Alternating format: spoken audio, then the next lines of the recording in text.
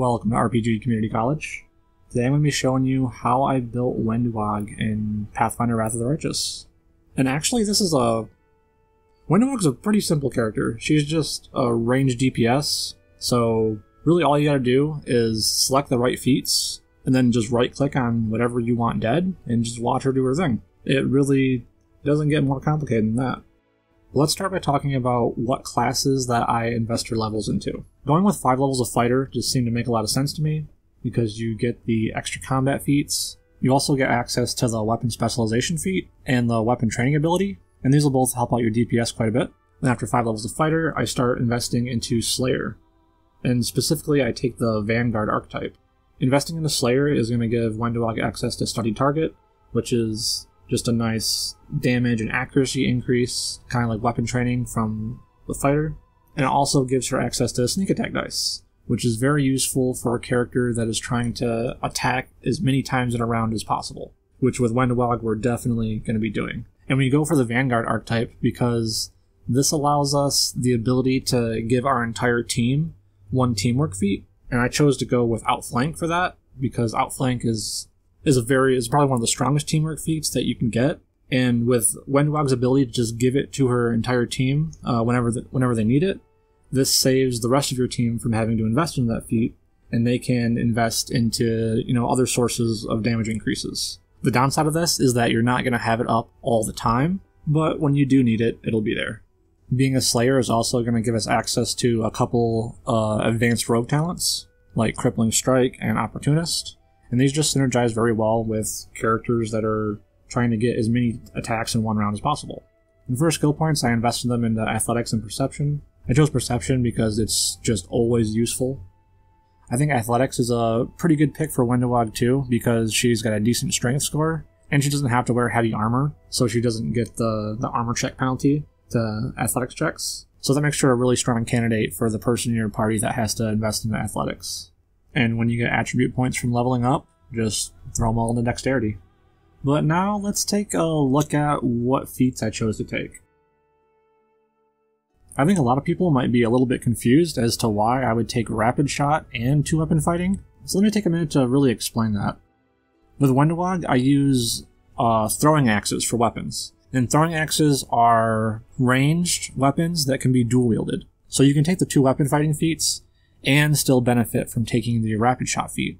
The problem with this is you have a pretty big penalty to your attack from using both 2-weapon fighting and Rapid Shot. You end up with a -4 penalty to your attacks from using both Rapid Shot and 2-weapon fighting, which early on is pretty significant, but if you just focus on increasing it with various buffs, it's really not that bad.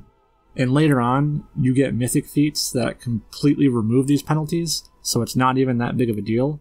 But early on, spells like Bless and Cat's Grace will do wonders to help Wenduag actually hit stuff. I actually even used Reduce Person. While this does lower her damage a little bit, it does give her a much better chance at actually hitting stuff. And the rest of the feats are actually kind of self-explanatory if you're just read the description of what they are. Weapon Focus is just going to increase your chance to hit. We take the 2-weapon fighting feats just to have more attacks each round. And then a lot of the other feats are just there to increase the damage that she's going to be dealing.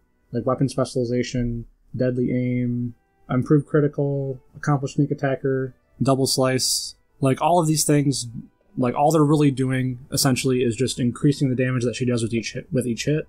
Which bonuses like these really shouldn't be overlooked, because even if they're only applying like 2 or 3 extra damage, that damage is getting multiplied by each attack that she does. So per round it ends up being much more than just like 2 or 3 damage. Especially since Wenduag can get like 6, 7, 8 attacks in a round. So if each one of those attacks is doing 3 more damage, that's quite a bit more damage each round that she's dealing. And there really isn't a whole lot else to talk about when it comes to feats. They're all pretty much just there to increase damage.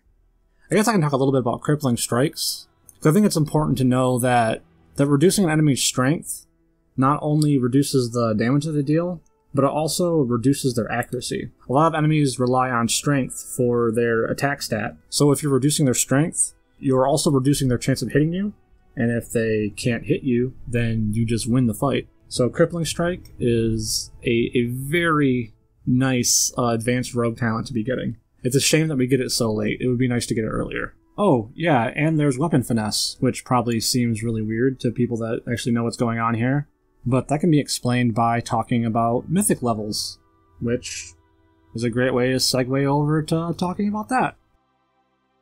So for our first mythic level, we take the ability Ranging Shots. This is probably one of the abilities that I'm the least sure about in the list, because it's really good early on when Wenduag doesn't have a lot of accuracy, but as you get further into the game, it pretty much becomes useless. Like, you're never going to get more than like a +1 or 2 to your attack rolls because of just how accurate she's going to end up being and how often she's going to be hitting shit. So it's just one of those things it's good when you first get it, but it definitely becomes a lot worse later on. But I don't really know what else to take at that low of a level, so that's why it's there. Next we got Rapid Shot Mythic, and this just gets rid of the -2 penalty from using Rapid Shot. This is the same with 2-weapon fighting Mythic, it just removes the -2 penalty from 2-weapon fighting. Having Distracting Shot is going to make your melee DPS very happy.